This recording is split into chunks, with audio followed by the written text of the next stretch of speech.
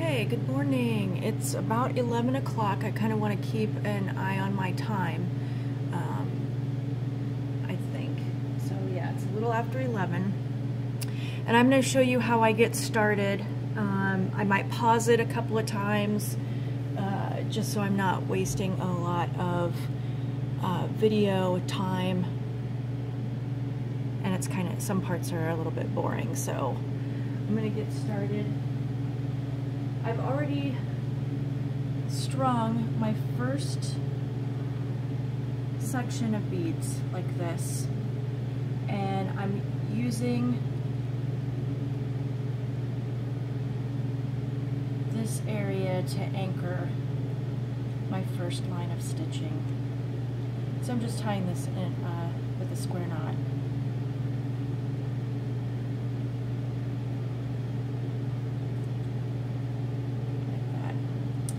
I'm going to work this in peyote stitch, and I've done this first line pretty loose, so I have some options of when I pull it to do my first webbing, and you'll see what I mean by that after I get a line of peyote stitch down. So what I'm going to do, and I've put my skull on a Lazy Susan, which I think will help me work a little bit faster on this skull.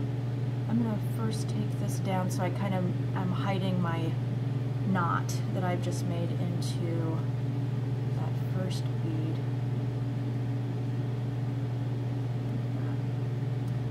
Alright. Typically what I do when I work this first line of peyote stitches, I don't get too fancy, and I just work the same bead at each stitch, corresponding bead to each stitch. So like this is a size 8 gold that I was picking through, so I'll use that, pick up that same bead.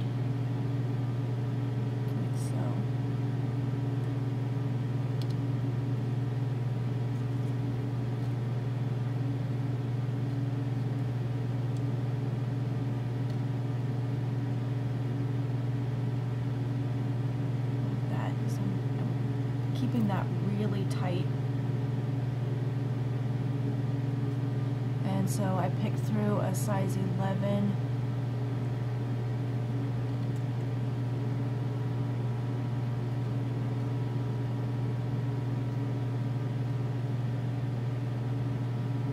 Like so. Alright, so now I think I will pause work this all the way around and come back. Alright, I'm going to try a different camera angle here so that you can see how it is that I'm working this peyote stitch.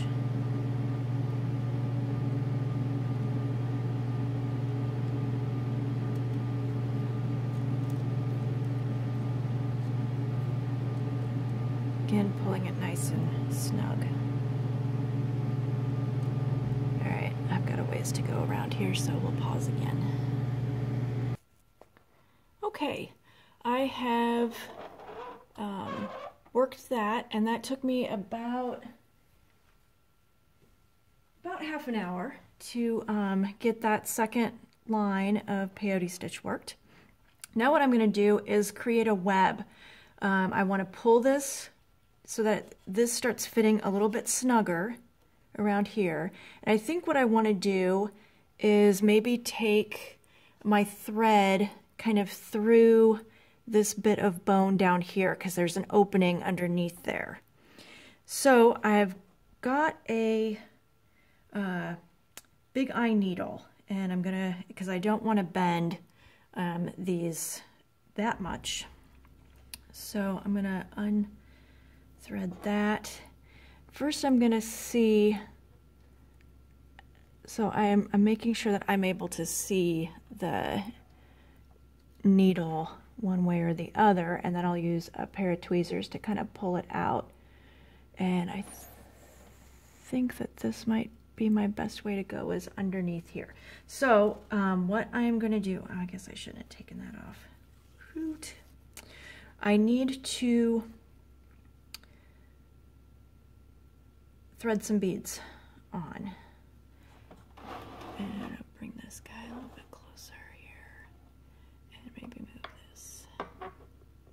All right. Okay.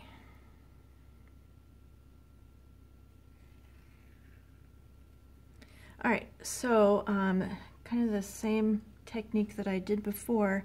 And I'm going to start off with this matte gold in a size 8, just put a couple on, and let me see if I can tilt this down so you can see me doing this. And I just kind of undulate back and forth, meaning that I go from a size 8 to a size 6, and I'm going back and forth between the finishes. I've picked a matte gold and a shiny gold, same color number, but in the matte and shiny. And then I want to get in as many different sizes as I can as well. All right, I'm going to tip this back here. So I can move this. Okay. I'm going to pull. What I want to do is just come up to this little opening here, I think, or maybe a little bit farther up, and I'm pulling this tight. All right. And for these first webs, I only use size 6, 8, and 11, and then when we're working the free form, then we'll get in our different shapes and size 15s worked in. I think I'll go up.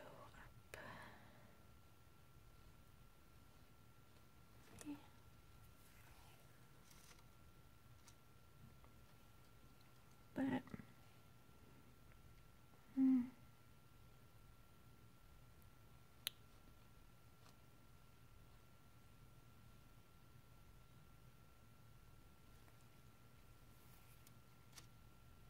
okay, will that be enough?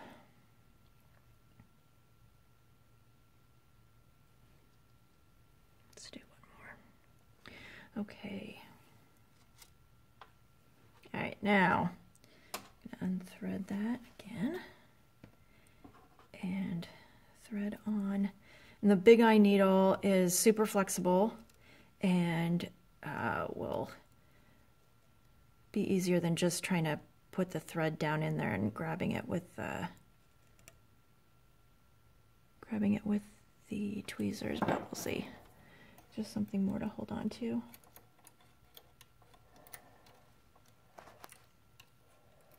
Nope. There we go. All right. Okay, I'm gonna get that big eye needle off of there.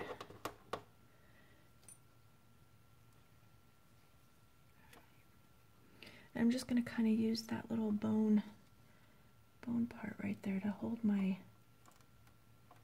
So basically, at this point, what I'm thinking is that this will end up getting covered with beads. I might be able to bring some stitching down inside of that, but that's kind of my idea right now. So I'm going to leave the thread there showing, but by the end of it, it will be covered with beads. We're just going to use that as an anchor point for right now.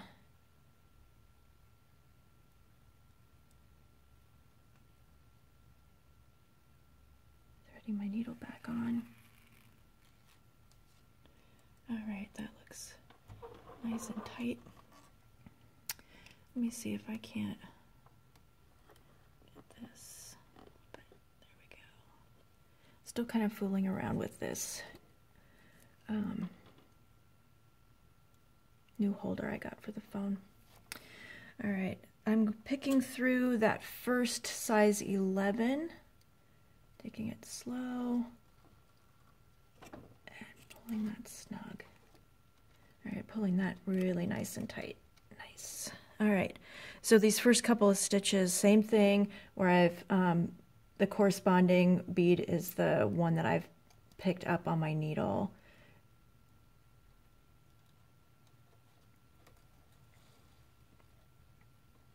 And again, just take it slow so that I can get everything lined up snug.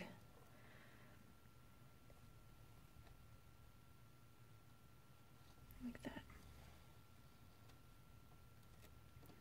All right, so my plan now, I think, is I'm going to come back down. I'm having to think a little bit more through this because unfortunately, when I placed my order for beads, I didn't get in my size 6 shiny gold. They're on back order. And of course, now with the world as it is, I don't know if I will get those in. And luckily I had about a half a tube of a gold that's fairly close to the gold that I had wanted to use. So what I'm going to do is probably do webbing kind of all over, just kind of do these rounds and anchors kind of all over the skull, so I'm spacing out that color of gold so it's not concentrated in one place. Although it's so close, from a distance obviously you can't tell, but obviously if you're up close you can. And so I want to space that out a little bit. So I'm going to bring this down. I might go ahead and work some around here and then maybe come around here. I really just kind of go with the flow, as it were, because I want to be able to space those gold beads out as much as I can at this point. So I'm going to leave that for now and post this up tonight. If you have any questions about the supplies that I'm using, anything else, leave that in the comments. As always, subscribe. You can check out my website, my Etsy page, my Instagram. All of that is at thejadeDog.com. Helpful links there. And here I've got buy me a coffee in the comments or in the description of this video. Thanks for watching, and I'll post a picture of what I get done tonight with an hour count on my Instagram and Facebook page.